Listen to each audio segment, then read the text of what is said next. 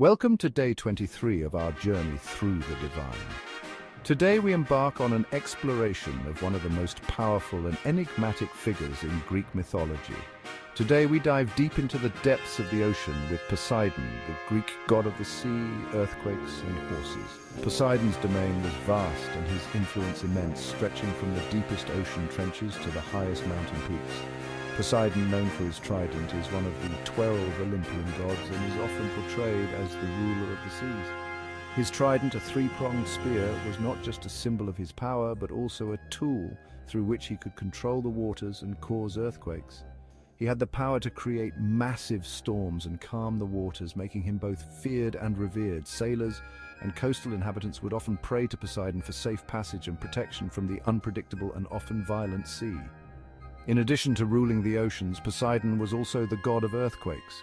His ability to shake the earth was a testament to his immense power and influence over both land and sea. With a strike of his trident, he could shake the very foundations of the earth, earning him the title Earthshaker. This dual control over sea and land made Poseidon a crucial deity in the lives of the ancient Greeks.